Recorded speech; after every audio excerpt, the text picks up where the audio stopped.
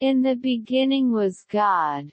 God established himself on the throne, above the water, above the seventh heaven. Then he created the pen and said to him, "Write what will happen until the hour of judgment." God commanded the earth and the heavens and what is between them to be formed in 6 days. Then God said to the angels, "I am going to place a caliph on the earth." The angels said to their Lord, "Will you place in the earth someone who will corrupt and shed blood? We praise you and sanctify you." The question of the angels was not an objection, but rather an expression of astonishment and a desire to understand. God said, "I know what you do not know, and from Adam's offspring will be prophets, messengers and righteous people." God commanded the angels to collect clay for him in various colors: black, white, red and yellow. It was the wisdom of God Almighty to bring out the children of Adam different, and the pen began to write the first line on the first page of human history, the creation of our master Adam, peace be upon him. And when God breathed into him from his soul, he left the soul in Adam's head. So he opened his eyes and looked right and left.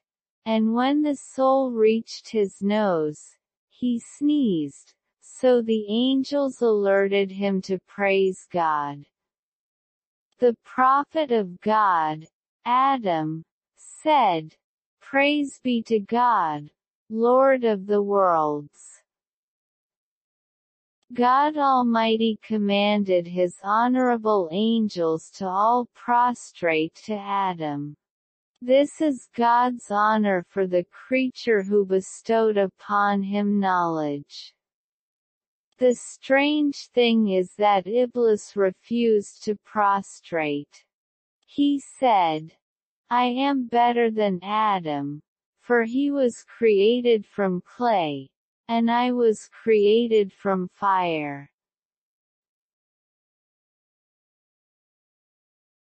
After that, God expelled him from paradise, described him as accursed, and cursed him until the day of judgment.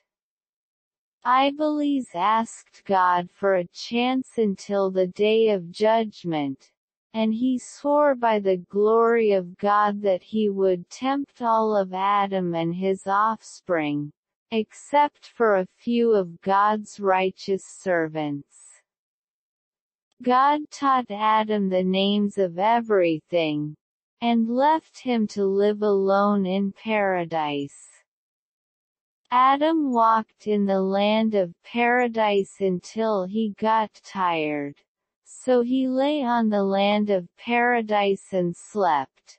And when he woke up he found Eve next to him. He asked her where you came from.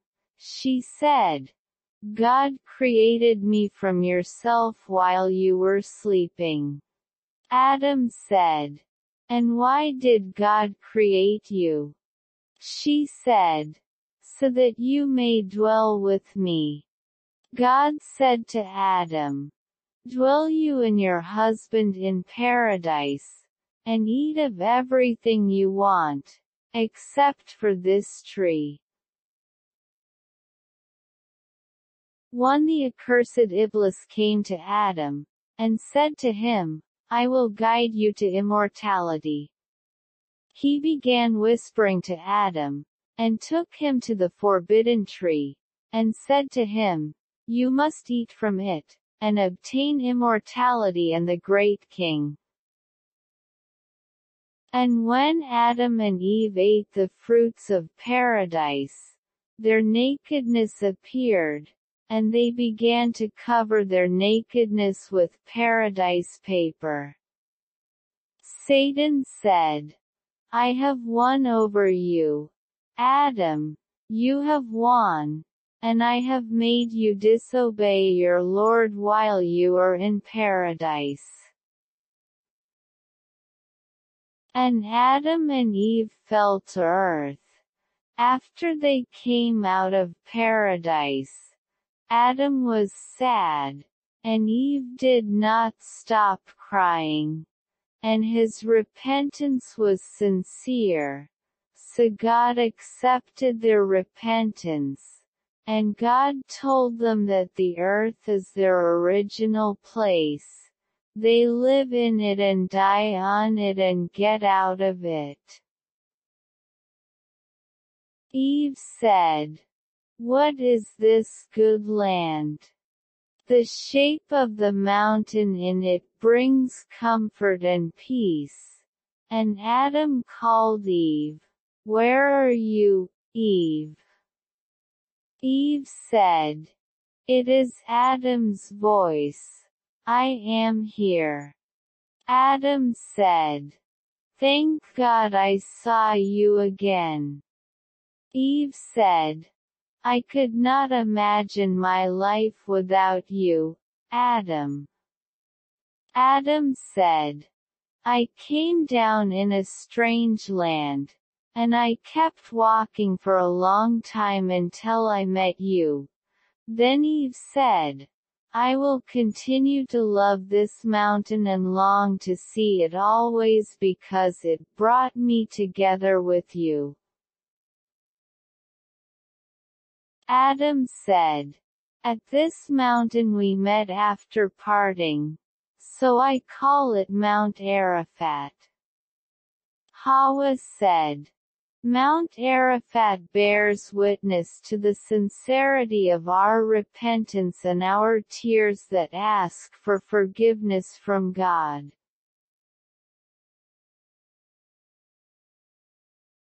Adam said, "May God have mercy on us than ourselves, O Eve." I received words from God, and I knew from them that He repented and pardoned us. Adam said, "We were not in it as a temporary matter, and the earth is our natural place." I asked Eve, "How is this?" Adam replied, "God said to the angels before He created me, 'I will create a caliph on earth,' and He did not say that I will place a caliph in heaven." Adam and Eve intermarried, and the offspring of the children of Adam began in the first birth. Eve gave birth to twins, a male and a female, and they named them Cain and Aichila. In the second birth, she gave birth to twins, a male and a female, and they named them Abel and Buddha. Eve said, "I want to complain to you about your two sons." Adam said, "Good, God willing." Eve replied, "Both of them do not hear the words. Cain does not go to pasture, and is satisfied with farming. Abel spends all the time grazing, and does not cultivate anything." Adam said, "Is that all there is to it?" Eve replied, "Yes, I see you not disturbed." Adam said, "Listen to me, my beloved wife." Adam said, "God Almighty created people with different natures, to complement the work of some of the work of others."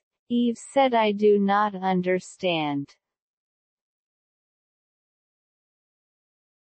Adam said, We have to encourage those who love agriculture to learn and master it, and leave those who love grazing to do what pleases them and is consistent with their nature. Eve said, "Well done, O prophet of God." Adam said, "Do not fear anything for our children. I taught them and warned them against the accursed Satan." Eve said to her children, "You have grown up and are at the age of responsibility. Your father commanded that you marry. Your father Adam says that it is permissible for the son of the first belly to marry the daughter of the second belly. Vice versa." Cain said, "Wait, what is this haste? I have not told you my opinion yet." Eve said, "Do you have an opinion that contradicts the opinion of your father, the prophet of God?" "Let me say, Mom, I'm thinking about it." Here, Iblis appeared to Cain, and began to whisper an incitement, and said to him, "Your brother Abel will marry your beautiful sister in a province. So why don't you marry her? For she is your sister from the same twin. And he is marrying his sister to Buddha, from the same twin." Cain went to his brother Abel in the pasture, and said to him, "I have decided to marry my sister Iculime, who was my twin in my mother's womb." Cain said, "I will not give up on marrying a province." Abel said, "Do not forget that our father is the prophet of God and his command is obeyed." Cain said, "You are challenging me, Abel, and I have accepted the challenge." Eve said to Adam, "It seems that some of the children are not satisfied with marriage. Cain wants to marry a province, and Abel insists on your choice of him."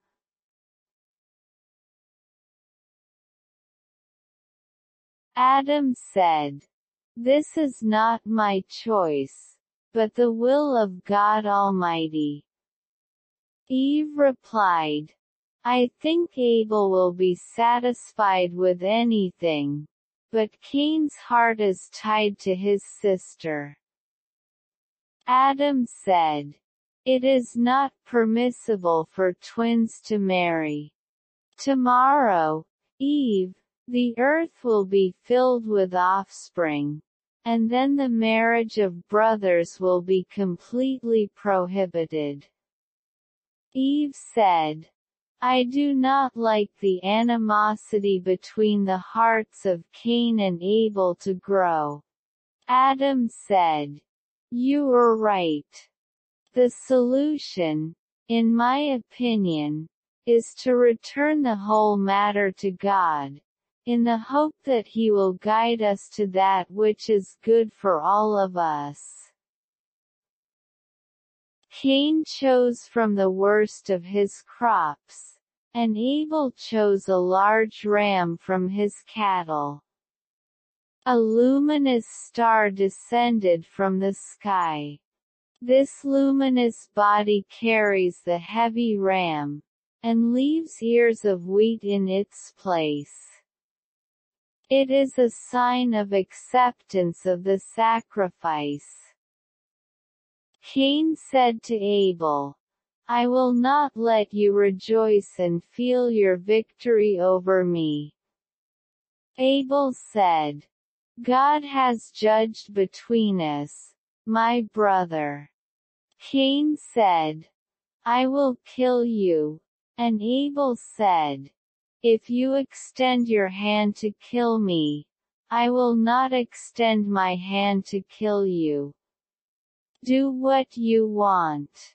If you kill me, you will bear my sins and your sins, and be among the companions of the fire, and this is the recompense of the wrongdoers.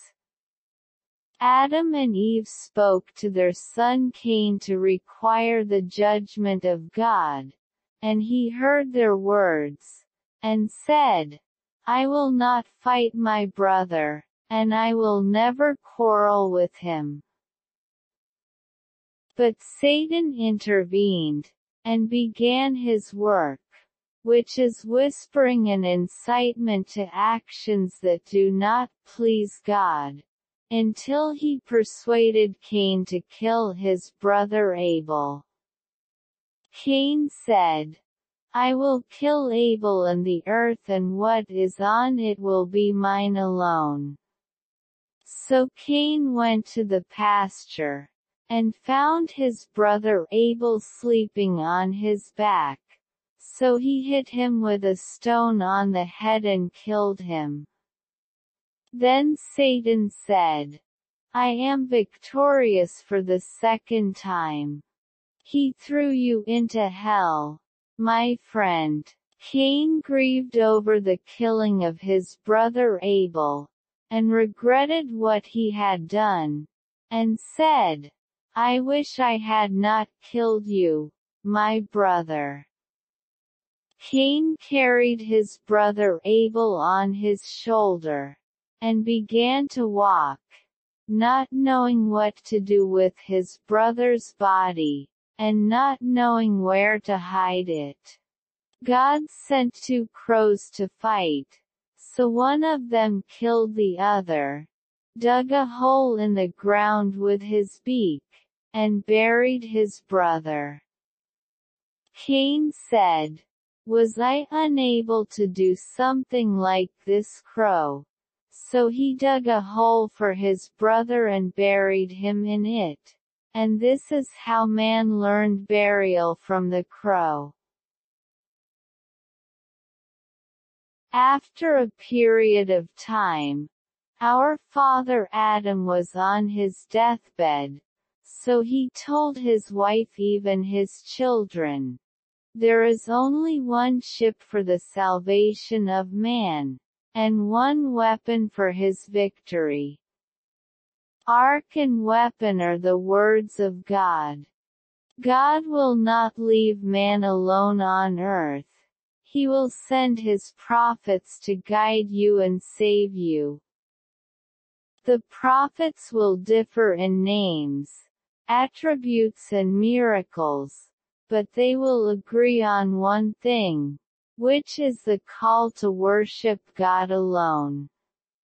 Our father Adam began to smile as if he saw something that we do not see. Adam said to Eve, Do you smell the flowers of paradise with me? Here Adam, the father of mankind, died.